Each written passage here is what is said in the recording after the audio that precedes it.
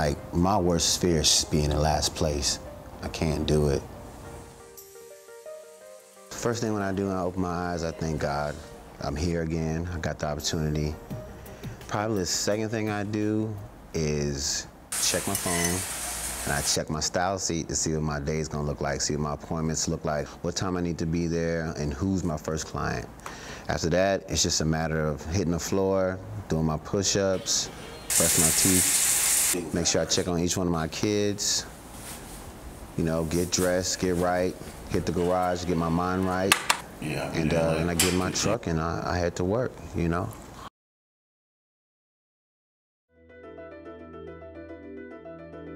Real, man, I've been knowing this dude since I was 16 years old. This situation where he cut the whole crew hair, man. We 10 deep going to a party. He was doing it for the love in his heart and the love of his crew. And I know he loved it from day one because, you know, we weren't in a situation everybody didn't have money, a selected few, but he took care of everybody. So I instantly, you know, trying to be the leader, you know, I am instantly telling him, like, man, you got a gift. You should probably, you know, go to Barber College. We 17 and start. He's a good dude, hands down. Give you a shirt off his back, man. I done seen this dude throw money people way that didn't deserve it, throw business people way that didn't deserve it. Dudes that might have been shady at one point, but he's given the benefit of the doubt. And that dude don't exist no more, not 2014, you know what I'm saying?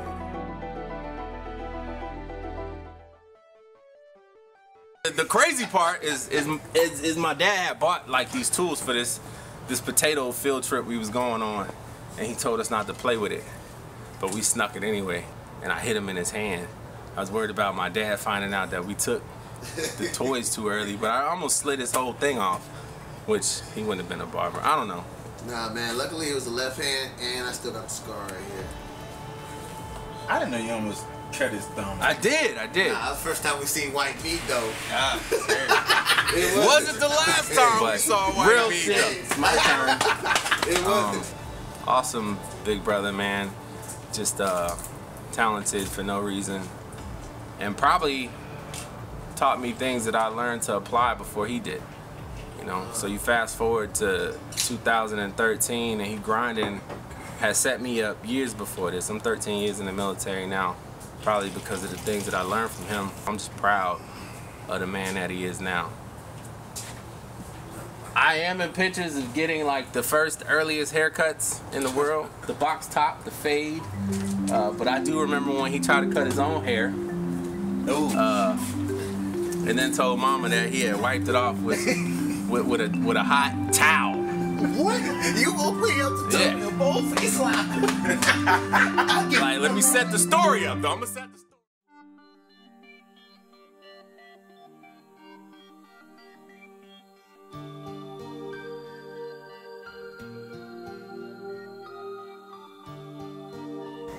I mean, most of the time it's the same, but some days are different. I check my schedule and I see I got Tony Harris first thing in the morning.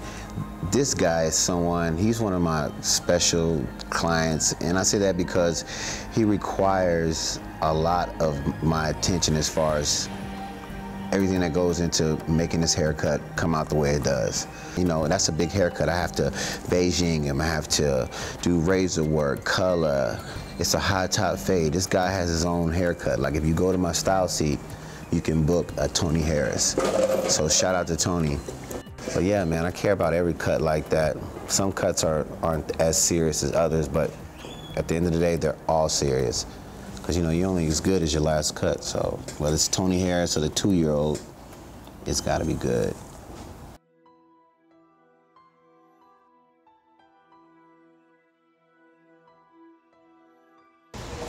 Derrick come to my school, and right away I noticed that this young man had extraordinary talent. I could see that he was a people person, and I just knew right away that he would be able to make a good living as a professional barber. You know, barbering is an art, and Derrick had a combination of both artistic skills and the ability to learn how to use the tools. And when you put the both together, then you have what I call a barber artist, and that's what Derrick is. And he was very unselfish. He shared his knowledge with the other students. He was never a student that had the big head and said, look at me, I'm better than you. Because it's not necessary to do that. When you're good, you're just good, and your work speaks for itself. You don't have to tell anybody, you know. The proof is in the pudding, so to speak. So it doesn't surprise me that he's doing well, and I think he's going to have a successful tenure as long as he stays with it.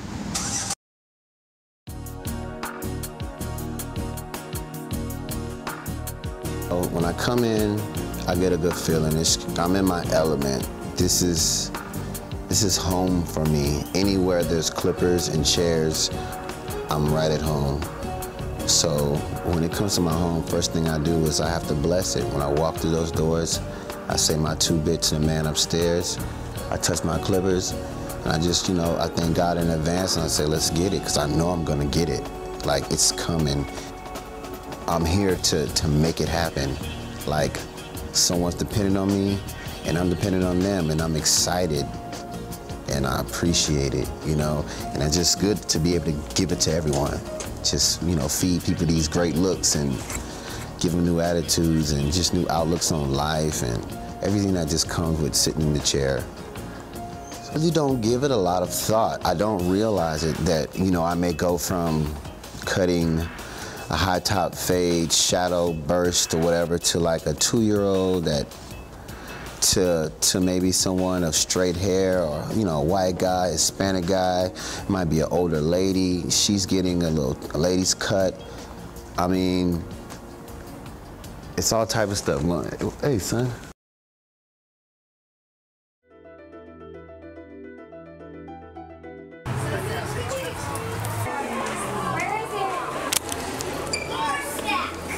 One more step. I want to get on the top. Over here, just press. Hello, how are you doing? What's this? Come on, Derrick. Stop.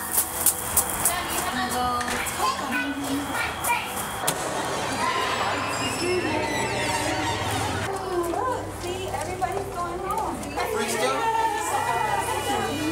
You didn't go into the soda shop?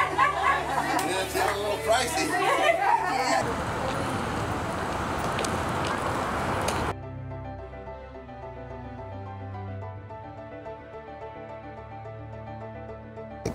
I've been outdoing myself with these clippers for a long time. That's always been, can I get better? Who's doing something that I'm not doing, and how are they doing it?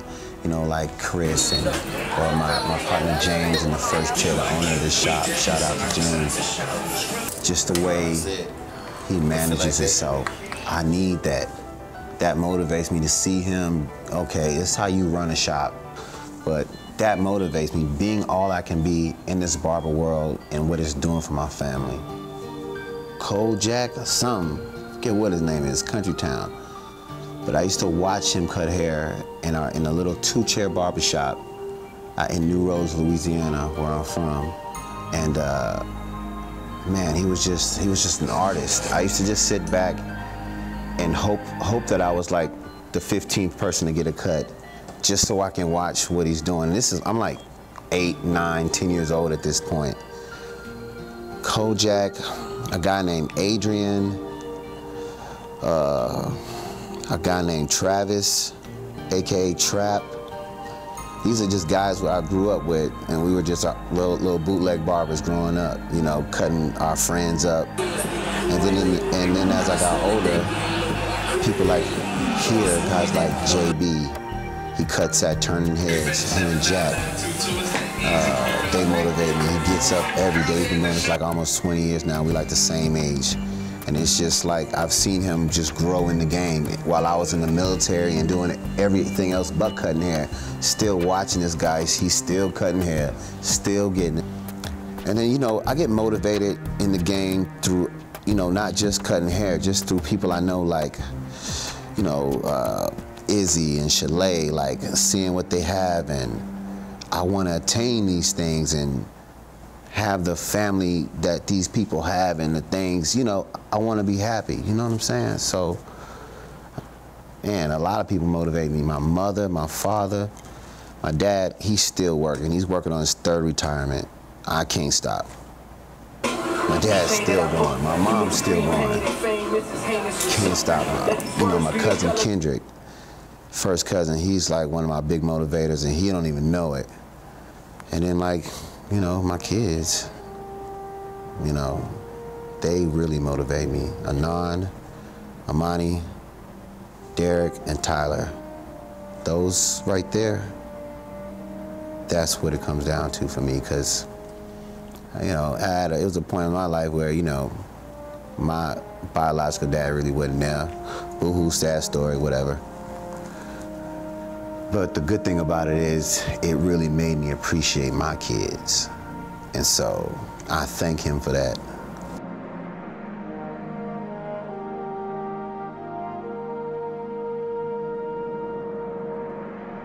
It's gotta be love, man.